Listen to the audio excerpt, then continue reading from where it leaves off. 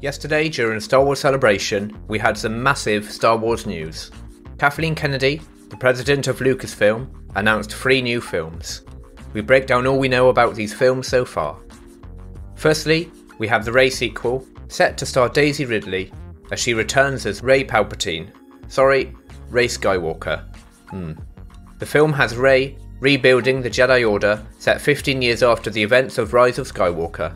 This was initially being written by Damon Lindelof, the producer of Watchmen and executive producer of Lost, and a few other J.J. Abrams projects, such as Star Trek Into Darkness.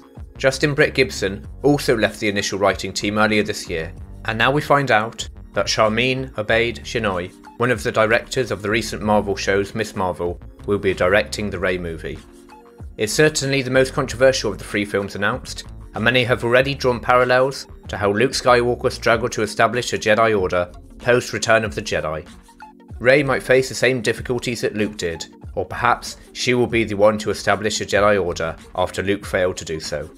The Rey sequel takes place 15 years after the Rise of Skywalker, most likely meaning that we will see the New Republic establish a foothold in the galaxy after the First Order has been destroyed. There is no confirmation whether anyone else from the sequel trilogy, such as John Boyega or Oscar Isaac, will return.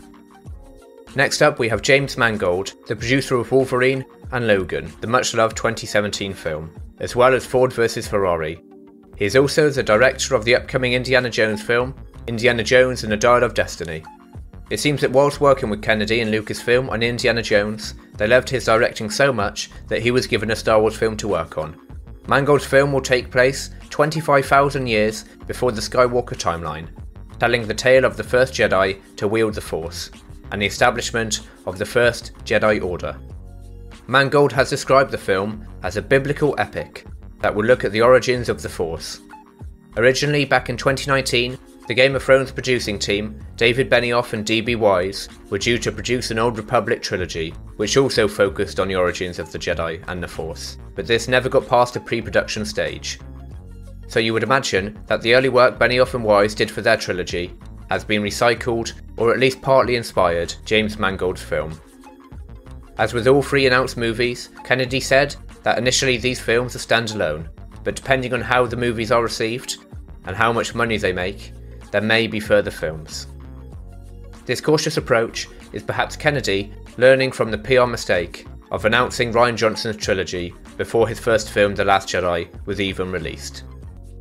Last up, we have Dave Filoni's film, which will close out the interconnected stories from the Disney Plus TV shows, The Mandalorian, The Book of Boba Fett and Ahsoka. Filoni has moved from working under George Lucas on the Clone Wars animated movie, and then the Clone Wars TV shows, to creating his own shows, Star Wars Rebels, The Bad Batch, and Tales of the Jedi. And over the last few years, he has directed live-action episodes of The Mandalorian and The Book of Boba Fett, and his live-action series, Ahsoka, is set to air in August 2023. So I think that many Star Wars fans will be happy for Filoni, and his journey with Lucasfilm culminating with his own Star Wars movie. Filoni's film will act as the ending to all the Star Wars Disney Plus shows, which is something that has been speculated and teased over the last few years. We can assume that fan favourite characters such as Grogu, Mando and Ahsoka will make their big screen debut, so that's very exciting. As we know with Star Wars films that are announced under the leadership of Kathleen Kennedy, these films are at high risk of never making it to theatres. Around 12 announced films have been cancelled in the post-George Lucas Disney era of Star Wars. But assuming these movies do complete production, most likely they are at least 2 to 3 years away, meaning we will have had a gap of around 7 years between the last Star Wars film, The Rise of Skywalker, and one of these announced films. I'd say the film I'm most excited for is a Mandoverse Filoni film, as it will be incredible to see the characters we've seen over the last few years on Disney Plus appear on the big screen, as they have been built up through hours of episodes and will be even more fleshed out when the movie arrives. Anyway, what are your thoughts on these new Star Wars films? Are you excited by any or all of these?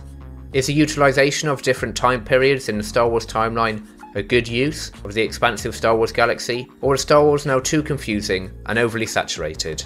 What do you think? We cover movie and Star Wars news every week, as well as video essays. so if you found this video interesting, please consider subscribing to Film Club. Thank you, and see you again.